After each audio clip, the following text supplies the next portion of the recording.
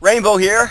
I am currently atop of Shuckstack Mountain, which is roughly 4 miles from Fontana Dam, and all uphill.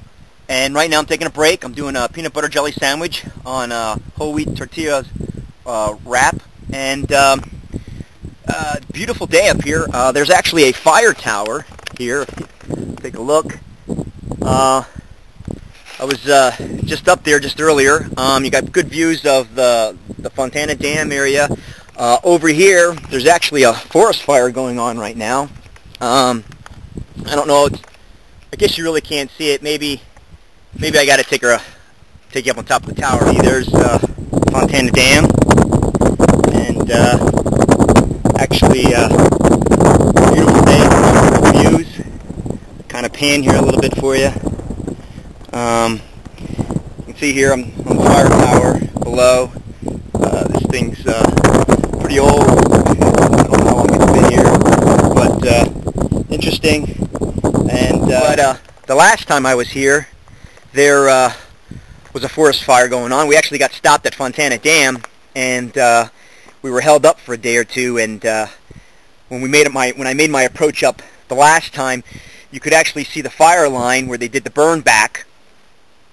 Which is where they actually start a fire and burn it into the main fire to kind of burn it out so that it doesn't extend any further, and it actually just makes a fire line for you. So we were crossing it, so one side was untouched by fire, the other side was all touched by fire. So it's something you really got to watch, when you're up here, fire safety. But going pretty good. Knees holding up. Like I said, I'm taking a snack. For those of you who don't do much through hiking, trying to get the calories in is a big thing. They say roughly about 660 calories an hour you're burning, anywhere between 4,000 5,000 calories a day, some actually even more depending on how much you weigh, I guess. So it's important. You kind of got to throw out the breakfast, lunch, dinner theory. You kind of got to keep replenishing the furnace on a regular basis. So I try to get something in every 2 hours, and try and drink a little bit of something every 30 minutes to keep my fluids up. There's always a whole bunch of elements you're fighting between. If it's not the cold when you start out early in the spring here, and you got the cold weather to deal with, hypothermia and all that stuff. In the summertime, you fight heat stroke and heat exhaustion, and getting dehydrated. So those are elements you got to keep thinking about while you're out here.